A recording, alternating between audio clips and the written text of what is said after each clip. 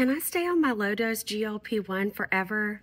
I get asked this question by patients every single day. The short answer is no, and here's why. Therapeutic doses for GLP-1s either start at 0.25 milligrams or 2.5 milligrams.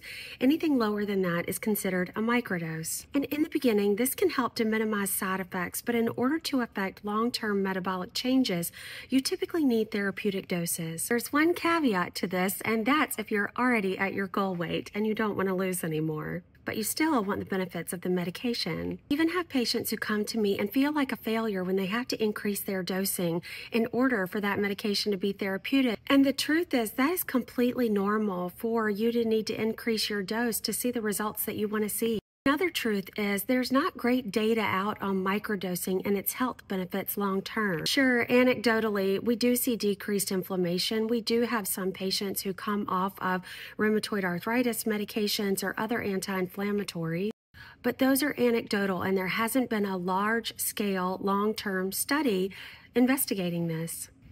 What is interesting is a large pharmaceutical company is going for an indication for Alzheimer's disease for these medications within the next 12 months. And we already know that these medications are indicated for fatty liver, for metabolic syndrome, for diabetes. So the long and the short of it is, if you're looking to lose weight, microdosing isn't enough.